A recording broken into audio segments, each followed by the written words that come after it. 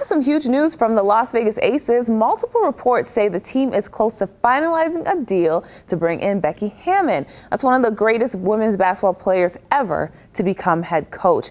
Now, Hammon has served as assistant coach with the San Antonio Spurs for several seasons and has interviewed for several NBA coaching jobs. Reports say Hammon would become the WNBA's highest paid coach with the Aces and that she'd stay with the Spurs through the end of the NBA regular season. The team hasn't made an official announcement yet, and Bill Laimbeer has not stepped down or been removed as head coach. Hammon was a six-time WNBA All-Star and played several seasons for the San Antonio Spurs, who then moved to Las Vegas and became the Aces.